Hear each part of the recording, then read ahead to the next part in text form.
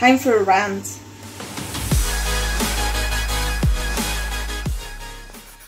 Hi guys, today's video is a little bit different in that we're going to discuss some of the most common issues in the equestrian world, which, as much as I would love to say otherwise, is far from perfect.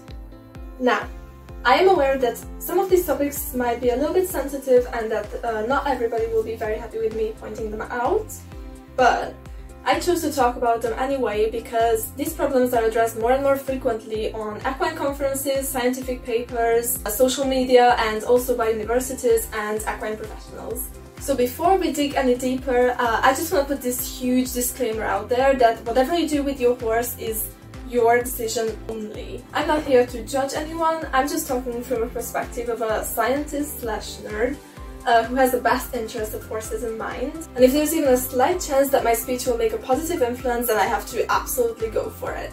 So now that we are all on the same page, let's get down to our first topic, which is the fact that horses were never meant to carry a rider. Period. For us, it comes so naturally to think that horses belong under the saddle. And for thousands of years, they have carried humans across the globe so we could build up today's society. After all, they've got those long, nice, strong backs for us to sit on, right? But have you ever wondered why? For 55 million years, the horse's back has actually evolved to support the heavy digestive system required for a grazing diet. Add the rider on top of that, and you'll see why so many horses have back problems.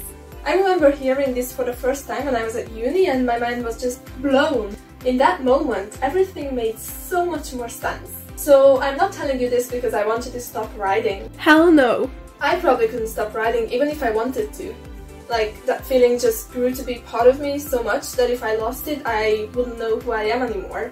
Do you know what I mean? However, I do actually know of a riding school in Russia that requires its students to stop riding for an entire year in order to allow their horses' backs to recover.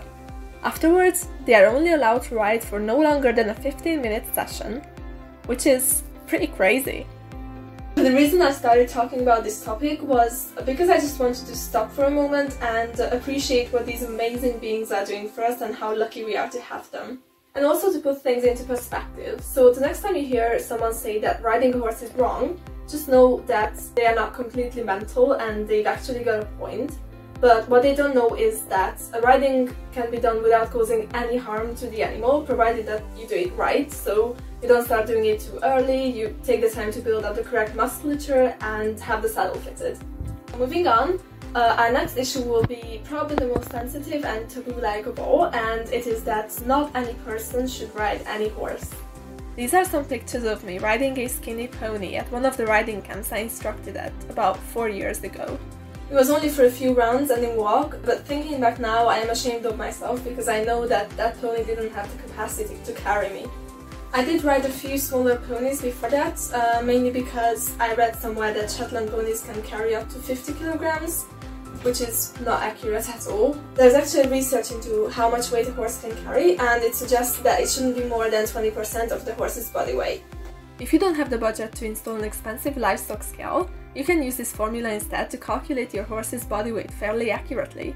Don't just simply use a weight tape, as the number you'll get is way off. Trust me, I had to do a project on this in my first year and it's not even close. But anyway, when I say that not any person should ride any horse, I mean a couple of things. And one of them we already talked about, and it refers to the height and build of the animal versus that of the person. So if you're a 6 foot tall grown man, you should probably not ride a fragile Arabian, but a well-built mount instead with a higher carrying capacity. And the other thing I meant is the much debated issue of obesity. Now, I don't want you to get the wrong picture of me. I'm all for the no body shaming and loving yourself campaign, you know, as long as it doesn't concern a horse's welfare. Even Sue Dyson has spoken up at a conference I attended to raise awareness of the issue. And I was actually really surprised at people's reaction, like how open-minded they were. And several of them have asked to share their story of how they went on to lose weight so they can ride a horse again. And I was just so genuinely touched and wish that more riders would be so thoughtful. Sadly, you need not look very far to see that's not the case. There's just no justification for this kind of behavior. Again, don't get me wrong, there's nothing wrong with riding horses if you've got a few extra kilos, but then choose a mount that has the strength and fitness to carry you.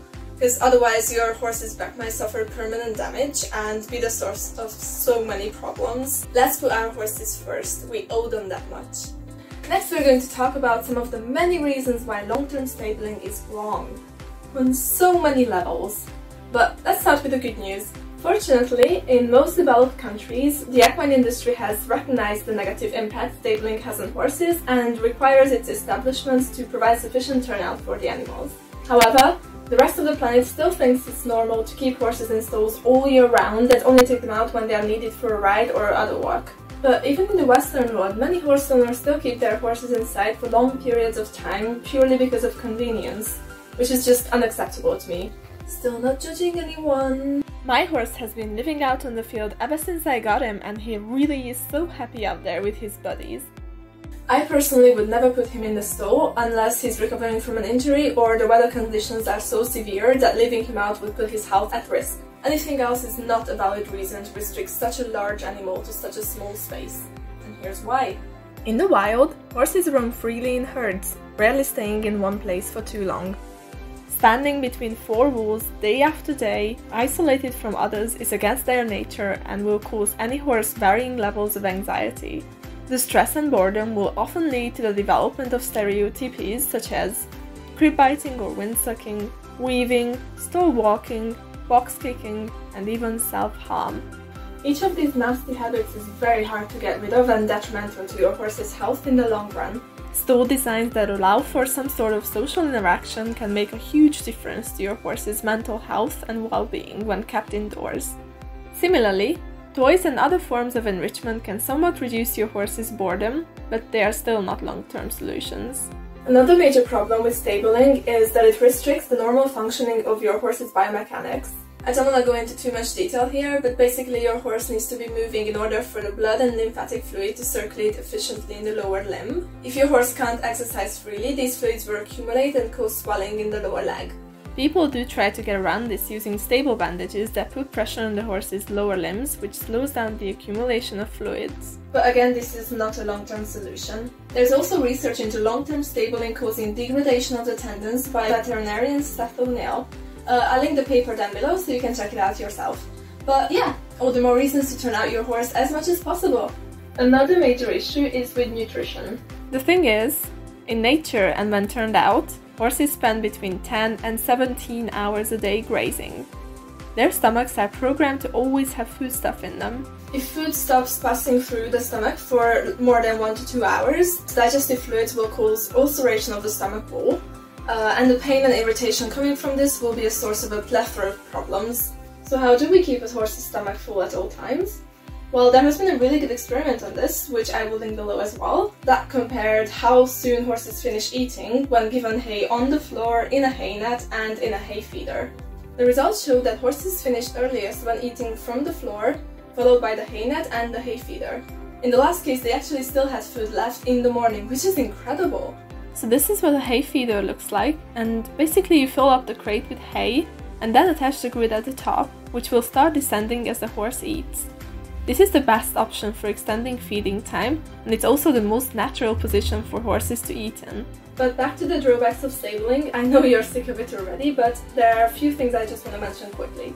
Keeping your horse indoors will also mean that he won't be getting any sunlight to generate vitamin D from, not even if there's a window, as the radiation required for the synthesis to work can't penetrate glass. So in lack of that, you will have to supplement vitamin D to avoid deficiencies. Another issue could be the lack of fresh air and the presence of dust and noxious gases that could damage your horse's lungs. So make sure your barn has either a good airflow or a proper ventilation system. And lastly, it is paramount that you do not keep foals in a stall for too long after birth. They need lots of stimulation in their environment in order to grow and develop healthily. It's especially important that they have access to some hard and challenging substrate to walk on, as this is key for forming strong and resistant bones and hooves.